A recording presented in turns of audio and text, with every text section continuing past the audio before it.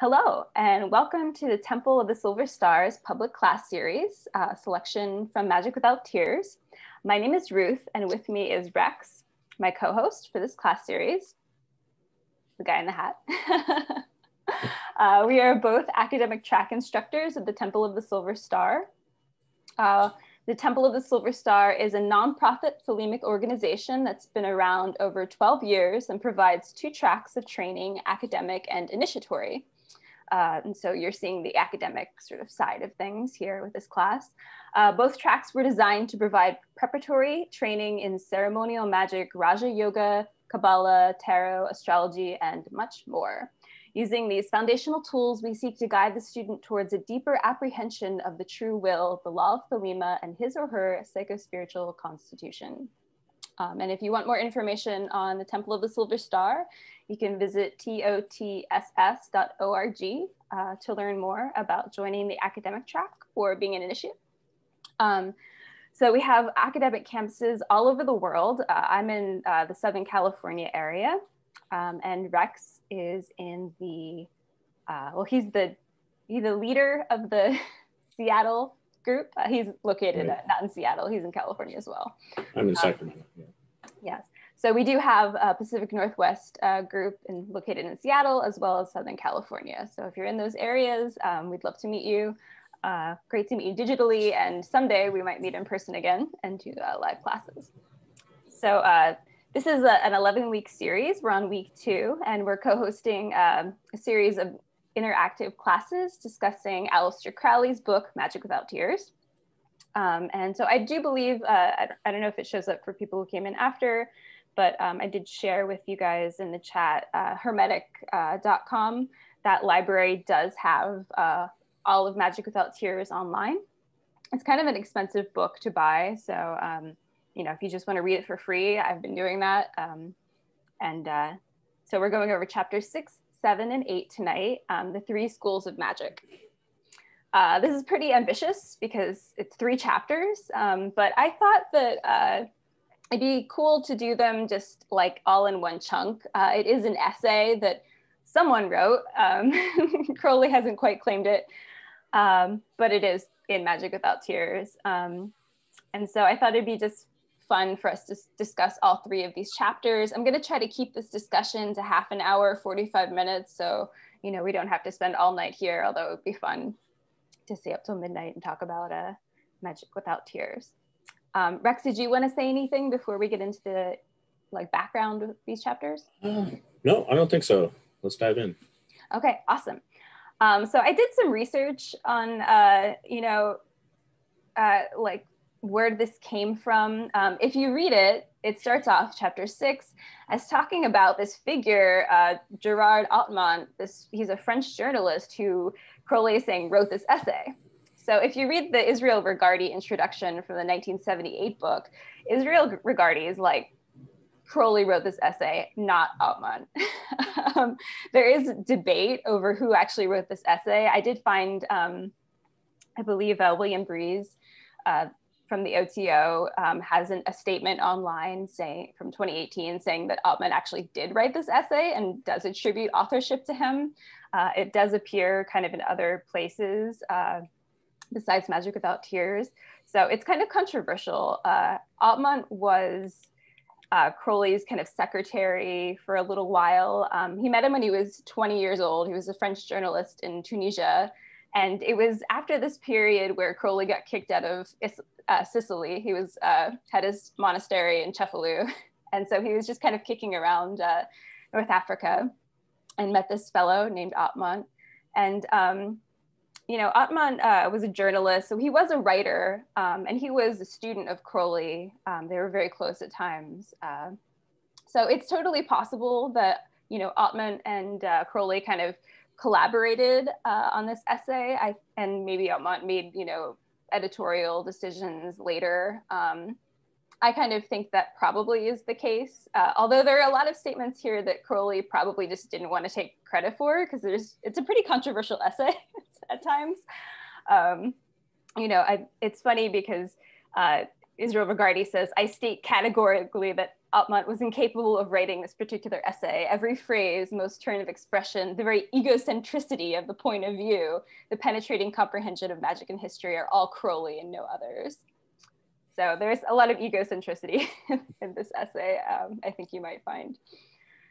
So that's kind of my commentary on this sort of weird authorship question. But Crowley puts the whole thing in Magick Without Tears. You know, it's all 3 chapters.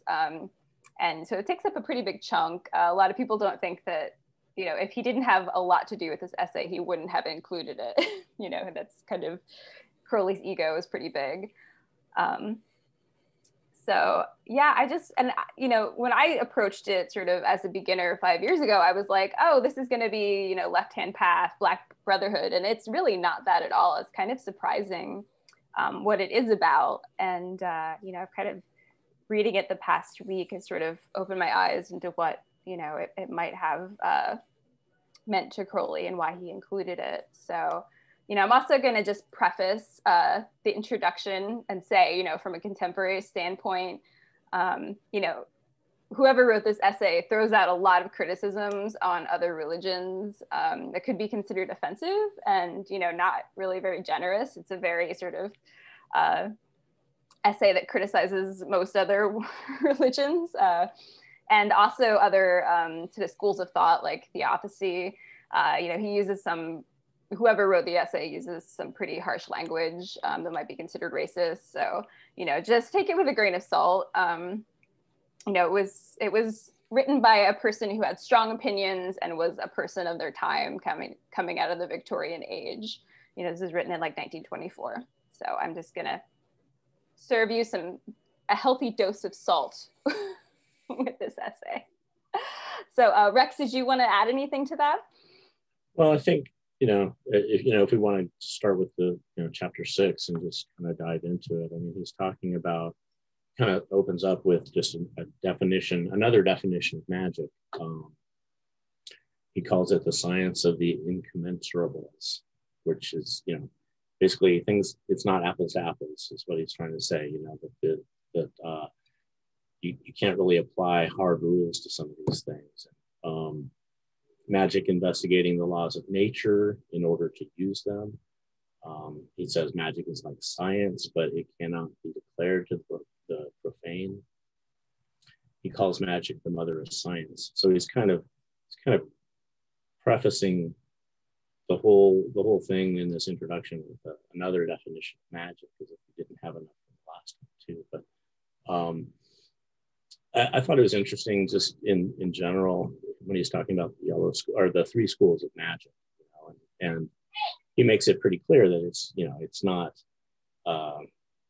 you can't really read into the colors that are being used. He says they're unfortunate, and I think that's a good point to make here. Yeah, I just want to point out he calls magic the mother of science, and we can point that back to like the alchemists, these people who sort of invented, the scientific method. A lot of them were, alchemists. They were doing experiments and writing things down. And though, a lot of people believe that alchemy is very spiritual and they were very spiritual people, they also did kind of lay down the groundworks for science. So he's not wrong or projecting onto like, ancient alchemists or ancient magicians. Newton had alchemy books on his shelves, and Newton's kind of considered the chair of the Oxford physics department. Can't get more sciencey than that. Right. Yeah, and also John Dee, who was sort of this brilliant mathematician scientist who invented the Enochian system. He was also very much like a scientist as much as you could call someone in the Renaissance period. So it's kind of interesting to see like magic develop alongside and with alchemy and science. Yeah. At the same time, he's the essay is making a distinction between magic and religion. So it's clearly saying religion is something else. Religion ignores the laws of nature, whereas magic makes use of that. Religion tries to escape reality by putting responsibility on a higher power and that sort of thing. Yeah, he's really critical of religion in this essay. Whoever wrote it, you know, we can't say it's Crowley for sure, but whoever wrote it was just, you know, like really critical of religion in general. And, you know, it's interesting just like also just to preface this, you know, Crowley came from that Plymouth Brethren background. And when you read about like, you know, his upbringing, like, I don't think he was allowed to read anything except the Bible in his childhood. You know, I think a lot of his criticisms of religion come from him sort of like projecting all of this really restrictive, you know, childhood, Protestant childhood he had onto religion itself. You know, that was his experience of religion and why he was so, you know, against it. So just keeping that in mind, I think, is important reading this essay. And then it's interesting because so delving into the text, you know, he starts to talk about the vision and the voice, which is Liber 418, and going back to like John Dee. So the vision and the voice, it's an amazing book. It was kind of like a series of received texts that Crowley scried. So scrying the aethers as you do these, you call on the angels using the Enochian language, and you have visions, and you see things, and usually you have a partner. He did this with Victor Neuberg, I believe, mostly in the North African desert and, you know, the early 1900s. And this is like a really important text to him. This and like the Book of the Law are two really core texts in Thelema. But this, you know, he just quotes it. He's like, yeah, and there's a parable in the vision of the voice that talks about these three schools. And I looked it up. It's from the Cry of the Sixth Aether, which is called Maz. And, you know, if anyone wants to check it out, I'll post it in the text. This is just super cool. You know, if you haven't read The Vision and the Voice, I would really recommend it as a mystical text. You know, it's one of those things where the more you read it and the more you get into it and the more you read his commentaries, like the deeper it goes. It's amazing. It's one of my favorite things. And so the Cry of the Sixth Aether, he talks about, you know, this three schools, and he talks about how he kind of sees these three magi's, and, you know, what is it? One is in white and he's like hiding his shame, and one is walking sideways, and one is totally naked and he's walking forward. And, you know, it's this visionary thing, but then he references it in this essay, or Altmont references it in this essay. And there's a footnote in The Vision and the Voice to this particular parable. It says, this doctrine of the three schools is of extreme interest. Roughly, it may be said that white is pure mystic, whose attitude to God is one of reference. The yellow school conceals the mysteries indeed, but examines them as it goes. And the black school is that of pure skepticism. So, you know, and that's in the Magick Without Tears essay, you know, so we have him sort of quoting from this other mystical text. Interesting. And then the author, you know, of the essay goes on to warn against like taking it too literally, and like saying that the parable was invented by an intelligence of the black school, which is just really like fascinating.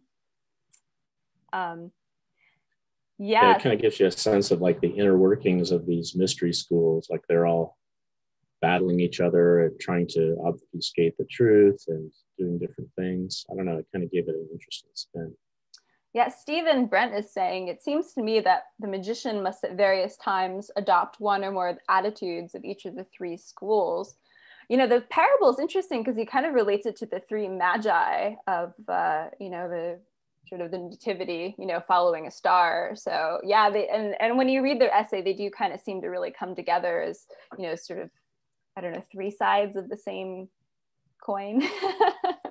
Yeah, I think that's an interesting point, because there are aspects of all three schools that are positive and that can be useful, you know, but it's like if one of them gets too extreme, they start beating down the other two, you know. It's like this battle between three forces, and the yellow school is trying to keep the balance. The black school seems to be wanting to gain power in some way, and the white school is Rosicrucianism, basically. so kind of more of the mystical side of things. But yeah, it's an interesting, like a three-way battle, like a cage fight. And then he goes on to sort of talk about the Yellow School of Magic in the first chapter, first part of that essay. And, he relates to the Yellow School of Magic, to basically Taoism. He says the Yellow School of Magic possesses one perfect classic, the Tao Te Ching, and it inculcates conscious inaction, or rather unconscious inaction, the object of minimizing the disorder of the world. So, Tao Te Ching, a lot of it is just about balance and sort of accepting, what comes and using it if you can. So it's kind of fascinating that he said that's what he starts off with, is the Yellow School. He defines it as, sort of in line with Taoism. And then there's also a footnote in Magick Without Tears that points us to chapter 35 of Magick Without Tears, where he talks about the translation of Aleister Crowley's translation of the Tao Te Ching. So apparently he was really into Taoism. I thought it was interesting too when the statement that he said that Taoism has as little to do with the Tao Te Ching as the Catholic Church with the gospel. So he's kind of making a definite distinction between, again, kind of slamming religion, slamming formal religious thought to the more pure form that's contained in the Tao Te Ching. And Kristen says, it was cool that in the beginning he seemed to be differentiating sacredness, reverence, holiness, divinity from religion, that holiness doesn't need the confines of religious dogma. Yes, yeah, he really does separate out sacred from religion, And then, so I just moving forward into the next chapter 7, he talks about the Black school. And, like I said, when I approached this essay years ago, I thought it would be about like the left-hand path and evil. And it's really not that. It's really kind of him talking about like schools that are very invested in sort of the material world as like the end be all and end all. The material world is like this suffering and this sorrow. Like he talks a lot about sort of the Buddhist idea. One of the Four Noble Truths is that, existence is suffering, which arises from desire. But to me, I kind of feel like he's coming from, his own Christian background of original sin as a reaction, sort of you are destined to be a sinner, and unless you redeem yourself somehow, and you're going to go to hell. You were born into this humanity which has sinned.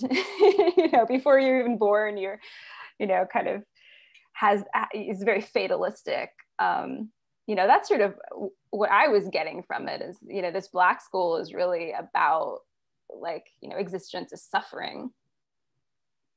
Well, yeah, suffering and sin and some of the other things that go into some of the religions that get slammed here.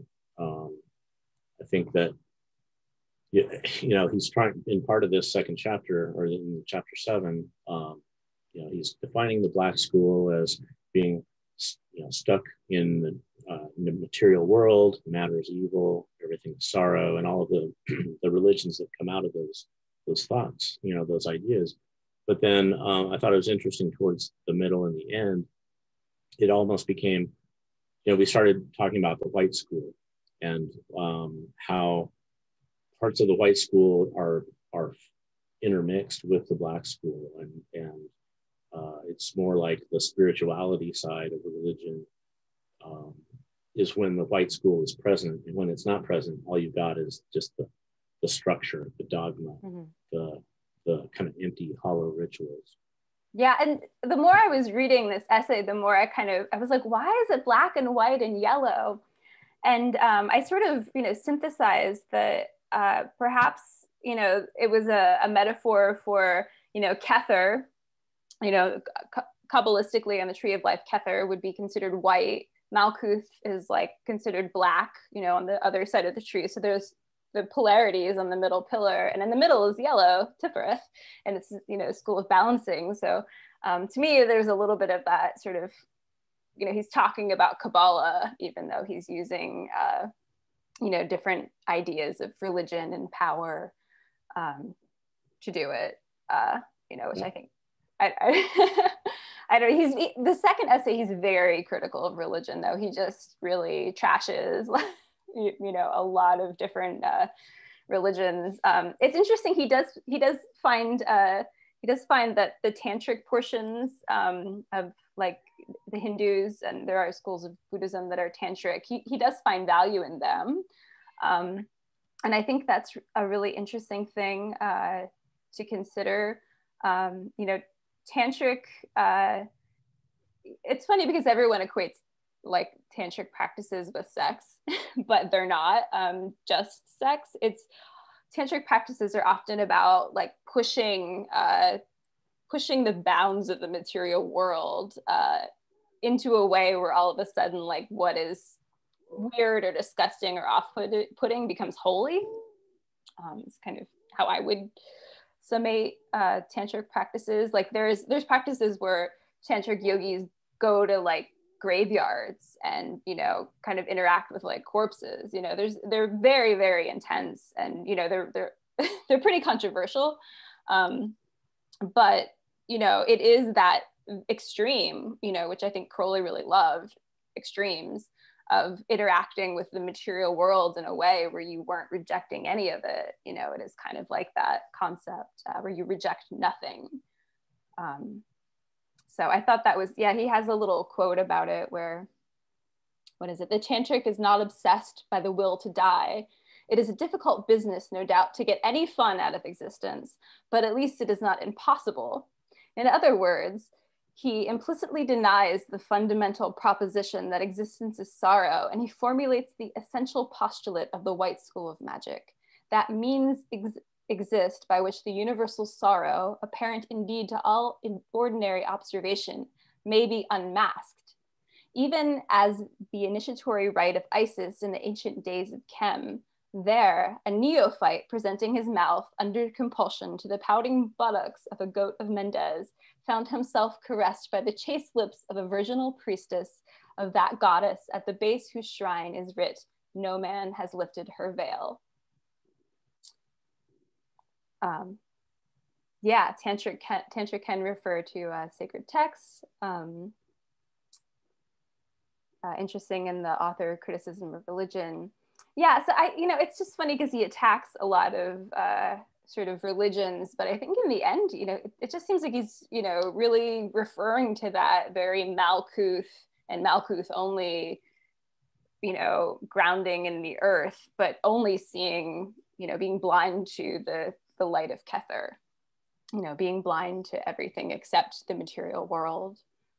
It might be Sacred Scarab Korab says it might be of worth noting that Crowley's definition of the left-hand path is a bit purgative. Eastern left-hand path practices have strong tendencies towards transcending materials. Savagboga's Agora gives a good example. Yeah, I think, we can't, I feel like a lot of this essay was written almost either in sort of an ignorance or a willful misunderstanding of a lot of sort of Eastern traditions and practices. So that's my critique, is just that I think he was trying to prove a point, but he wasn't necessarily being generous.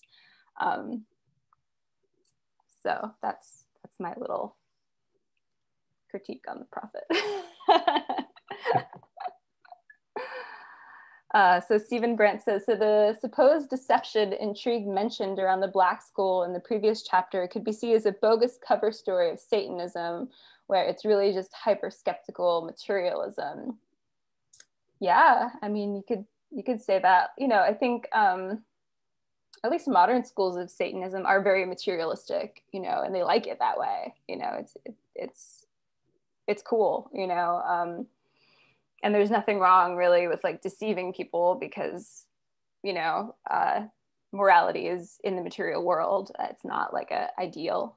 So probably one of the strengths of this course, Magick Without Tears, lend itself well to responses, whether or not you're understanding or wise. As Crowley, you have the advantage of 100 years of hindsight. Yes, we do. Scarab core, yes, we do. All right, so moving on, so in the second essay, he also goes into the white school. And he defines the white school as existence is pure joy. Sorrow is caused by a failure to perceive this fact, but it is not misfortune. We have invented sorrow, which does not matter so much after all, in order to have the exuberant satisfaction of getting rid of it. Existence is thus a sacrament. Sounds a lot like, some things from the Book of the Law, I guess. Would you say, Rex? Yeah, I think that's kind of what we see in this chapter where he's going with the whole thing. Definitely bringing up Thelema as the hero, who's going to save this situation, that this battle between the three schools, as it's been defined so far, and we've got the interaction between the three schools, and then the yellow school generally lets the black and white schools fight it out, but only occasionally taking action in order to restore the balance. But then he kind of says in this chapter, he portrays the rise of Christianity as a failure of the white school as the black school has taken over. And I found it kind of amusing, just the drama here, just how the yellow school sent Blavatsky and the Theosophical Society in an attempt to weaken the black school, but that seemed to not work too well. And so then the yellow school conspires with the chiefs of the white school to bring out Thelema, to bring out a new prophet. Yeah, he starts talking about this sort of drama, this story, about Blavatsky, and he kind of I don't know. I mean, I would understand, why Crowley might not want to put his name on this, because the 8th chapter does get pretty crazy.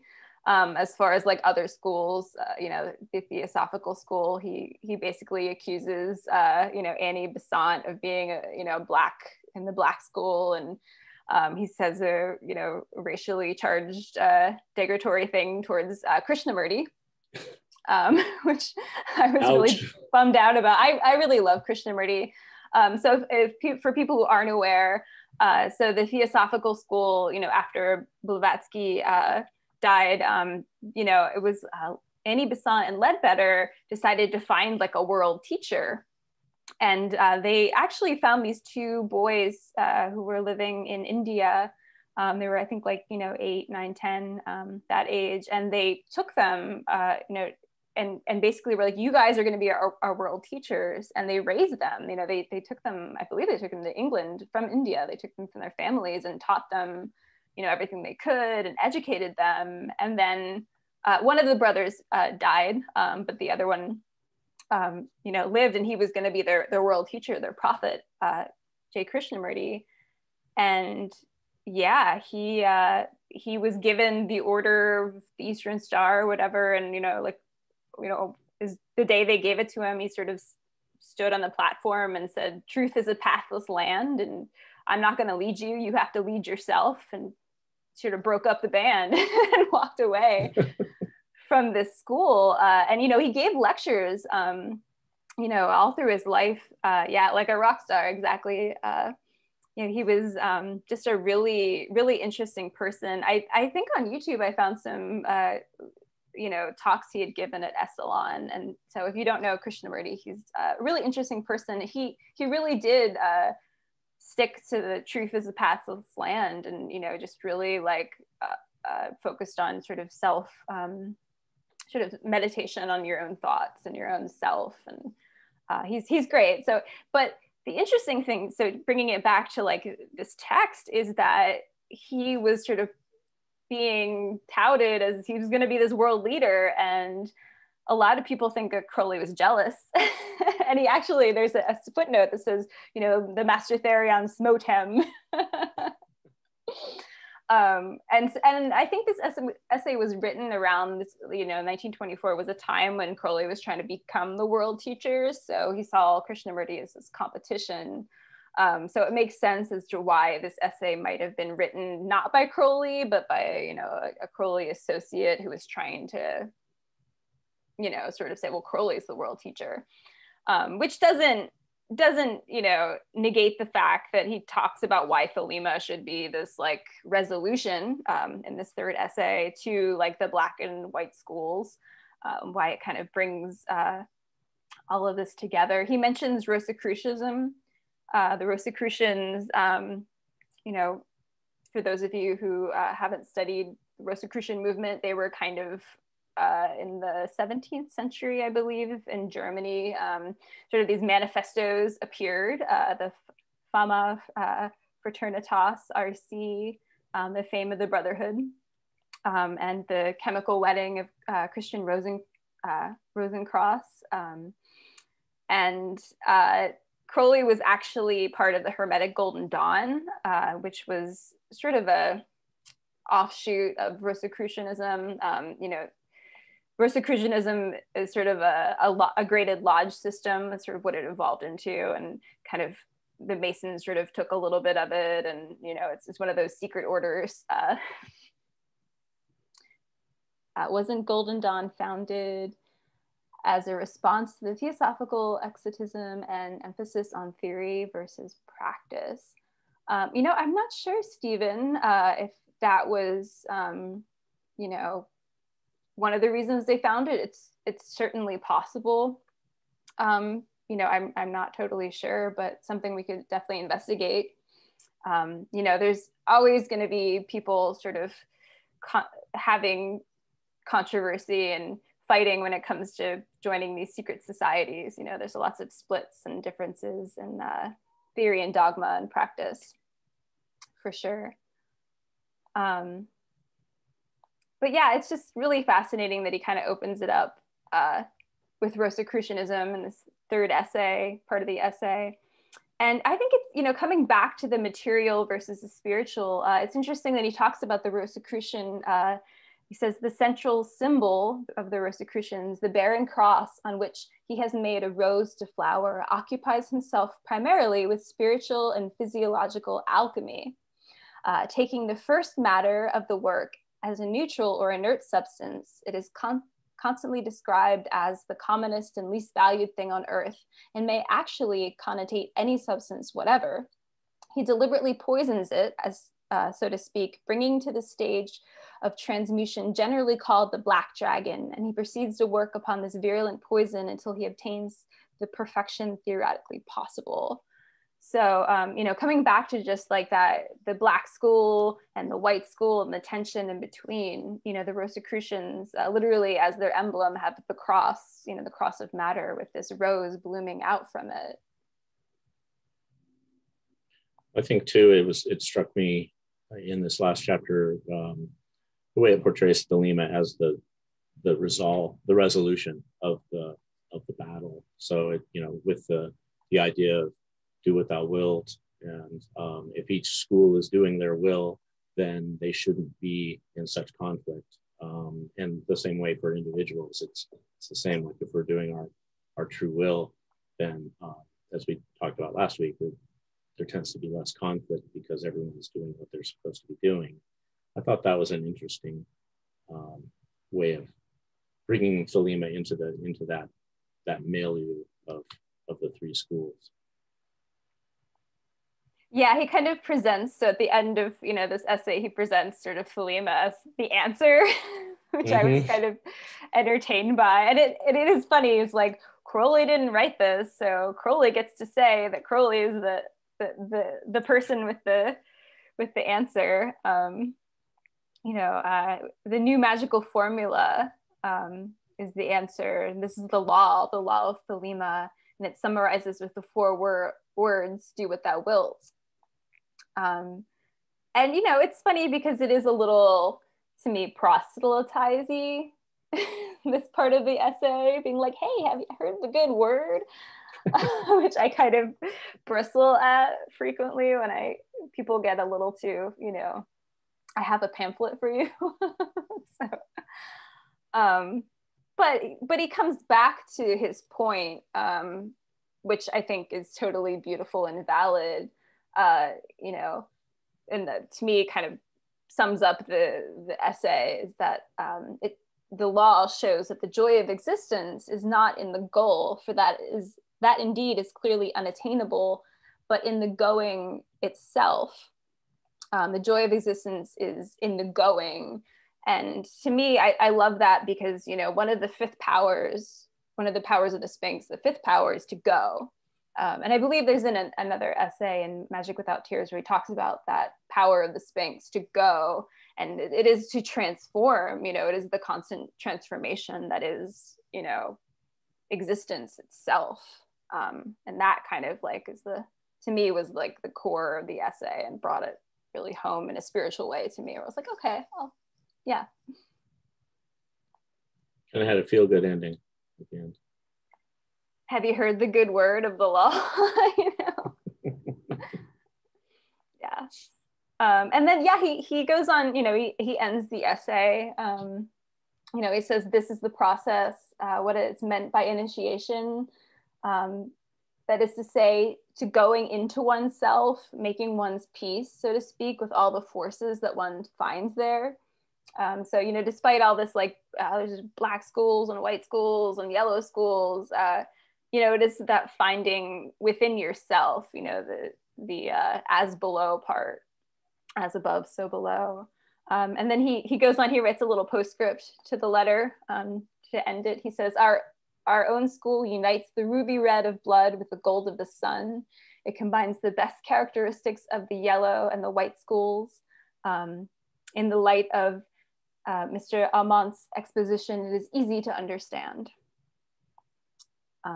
To us, every phenomenon is an act of love. Every experience is necessary, is a sacrament, is a means of growth.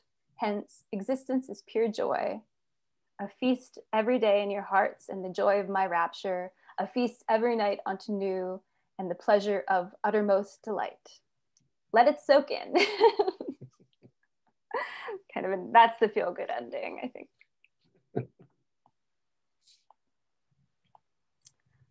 So I'm just going to open it up. If anyone has anything, they want to talk about, reactions, please. Kristen says, what's your favorite school? Unless I'm wrong, didn't Crowley later in his life pretty much just really dive into yellow school practices, into the Taoist and Buddhist practices, and to me it does seem like his only beef with that attitude was that it was lacking in will or force. It was too disengaged or too dispassionate. And he says somewhere in here that he brought Thelema brings force back to the yellow school, So it seems like he was always in sympathy with that. He wanted to avoid the polarity of the black and white schools, the unquestioning mysticism and reverence on one end, and the base materialism or skepticism of the black school, and that the yellow schools served as that middle way, that just needed a little bit more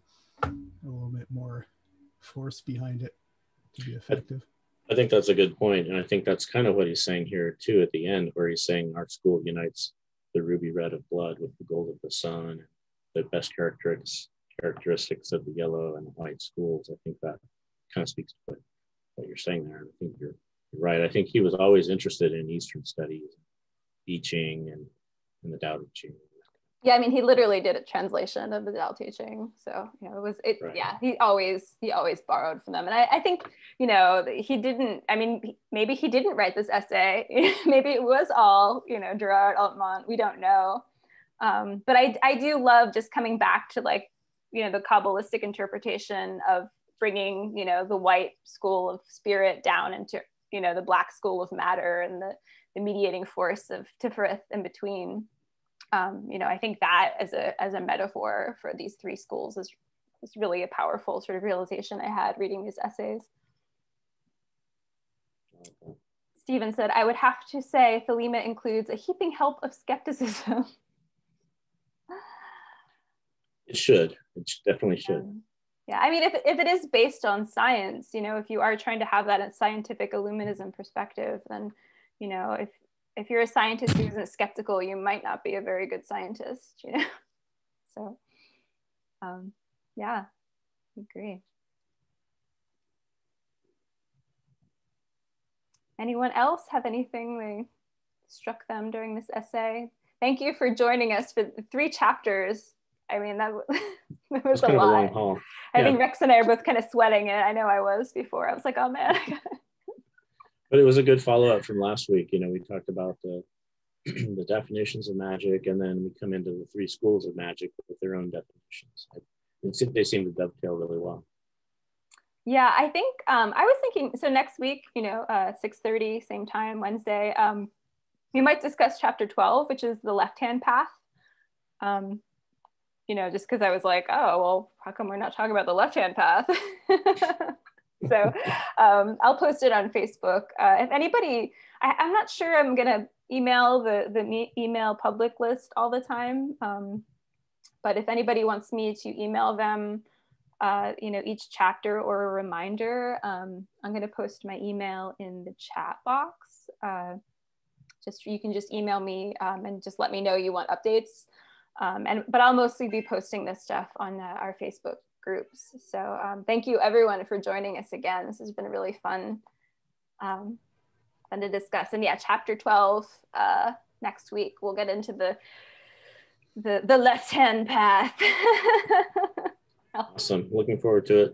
Thanks everyone for being here. Thank you. Yeah. Thank you.